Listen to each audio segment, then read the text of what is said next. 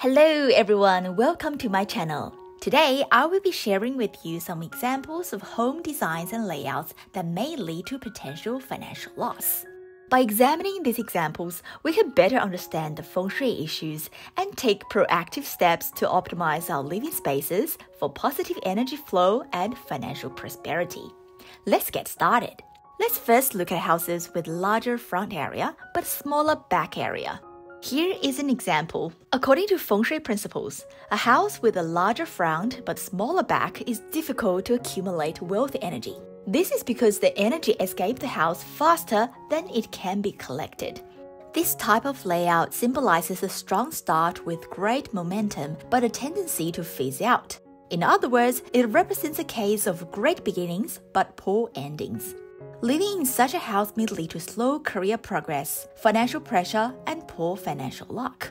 Therefore, it's important to consider the Feng Shui principles when designing or choosing a house to ensure that the layout fosters positive energy flow and supports prosperity. Next one is minimalist interior design.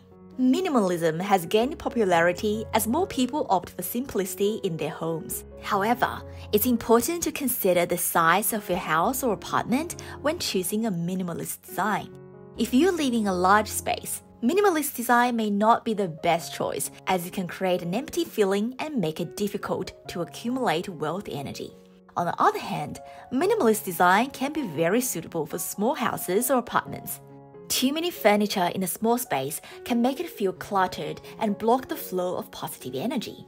Therefore, it's essential to consider the size of your living spaces before choosing a minimalist design. House with too many windows. In Feng Shui, the size, the number, and placement of windows can determine the flow of qi inside your home. Windows serve as a point of entry and exit for qi. If a house has too many large windows, it can cause positive energy to quickly flow in and out without the opportunity to accumulate within the space. This can lead to financial loss and affect the overall well-being of people living there. If this is your case, one effective way to prevent positive energy from escaping is by closing the curtains or blinds on some of the windows. Front door facing the kitchen. In Feng Shui, the location and layout of the kitchen can have a significant impact on one's financial well-being. For example, if the front door of a home faces directly into the kitchen, it can negatively affect the financial fortune of people living there, especially if the kitchen sink is directly visible from the front door. This type of arrangement can lead to financial losses, as water represents wealth in Feng Shui. If it's facing the door, it can flow directly out of the home through the front door. Therefore, it's important to consider the location of the kitchen within the home and its relationship to the front door when choosing or designing your home. House with missing corners. In Feng Shui, the completeness of a house is considered essential for promoting good fortune and financial prosperity.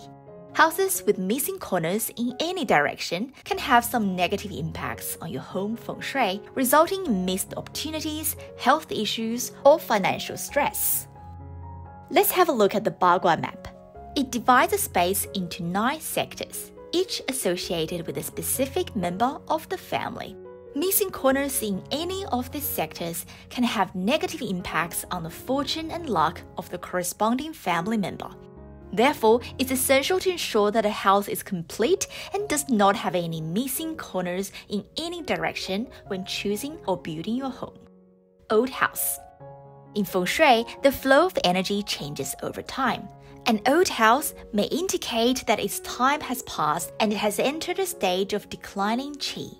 Therefore, it's difficult to accumulate wealth and good fortune in such a space. The declining qi of an old house can lead to a variety of negative consequences, including financial losses, health problems, and relationship issues. If we look at the flying stars theory, the flying star theory in Feng Shui suggests that each period has an associated auspicious star. For example, in period 4, the number 4 star is the governing star and is considered the most auspicious star during period 4 between 1924 to 1943. However, as time passes, the positive energy associated with the number 4 star gradually declines, ultimately generating negative energy. If you want to fully harness the benefits of auspicious stars, it would be best to consider demolishing your old house and rebuilding a new one that aligns with the current period. If the construction finishes after 2024, then your new house would belong to period 9. Large house with few occupants.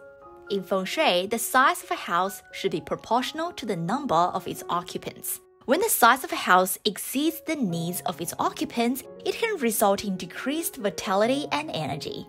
The excess space can result in stagnant energy, which can negatively impact the overall fortune of people living there. Therefore, it's important to ensure that the size of the house matches the number of people living in it. This can help to create a more harmonious and balanced living environment that promotes good health, positive energy, and financial prosperity. Thank you everyone for watching. If you like my video, please like, comment, and share. See you next time.